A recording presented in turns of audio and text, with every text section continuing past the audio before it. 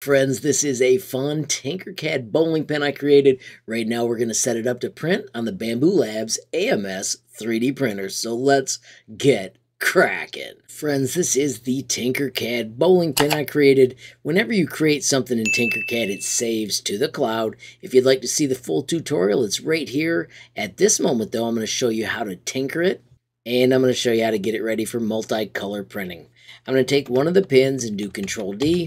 And I'm going to nudge it out, and I'm going to ungroup it.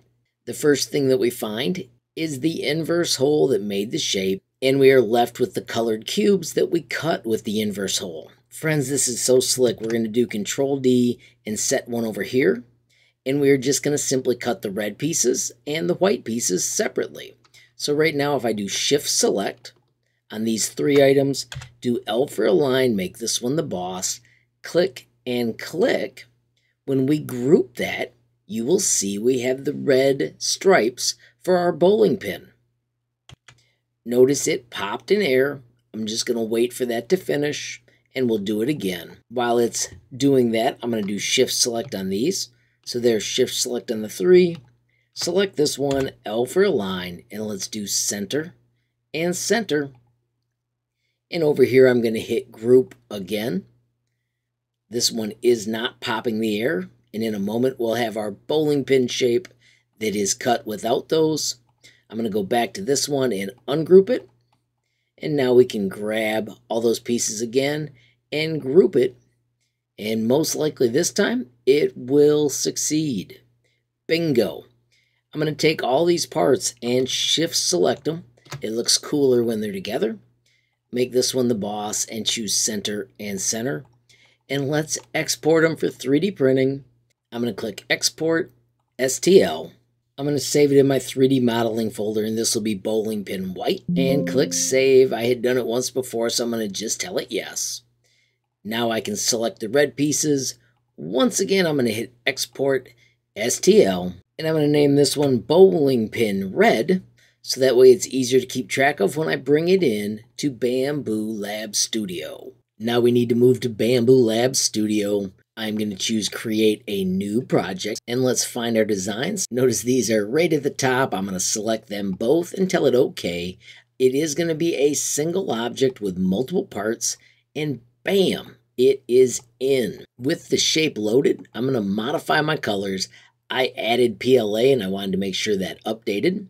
Since this is updated, I can now go to Preview. And I simply want to sync the AMS. Now I can see the red that I'm going to use. We can move to the object mode. I'm going to click on the R, and I simply want to change it to the red. Notice a couple clicks, and bingo, that is complete. Because of the way this is going to print, I do not really care about how they merge, so I'm going to shut off the prime tower. That makes the print faster. To do that, we simply go back to Global. I'm going to turn on Advanced, switch to Others, and we simply want to shut off the prime tower. Friends, that's all there is. Bambu Studio is so slick.